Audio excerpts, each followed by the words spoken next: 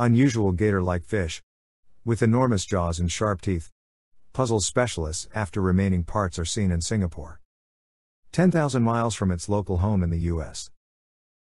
An enormous ancient fish that appears as though a gator started a marine secret after it was found cleaned up by a supply in Singapore.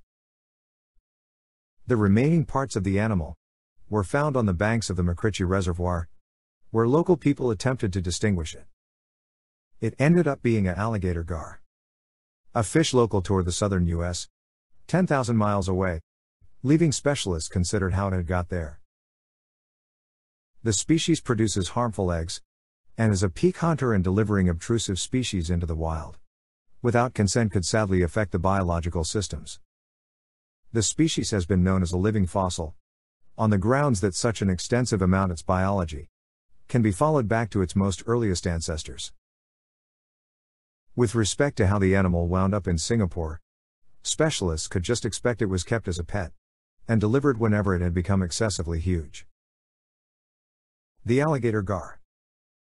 The English basic name for Atractosteus spatula are crocodile gar, gator, more prominent gar, garpike, garfish, and Mississippi gator gar.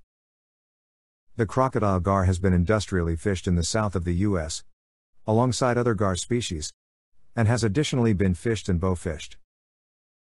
The meat of the gator gar has been financially sold. It has solid jaws and its eggs are toxic, causing disease whenever devoured by people.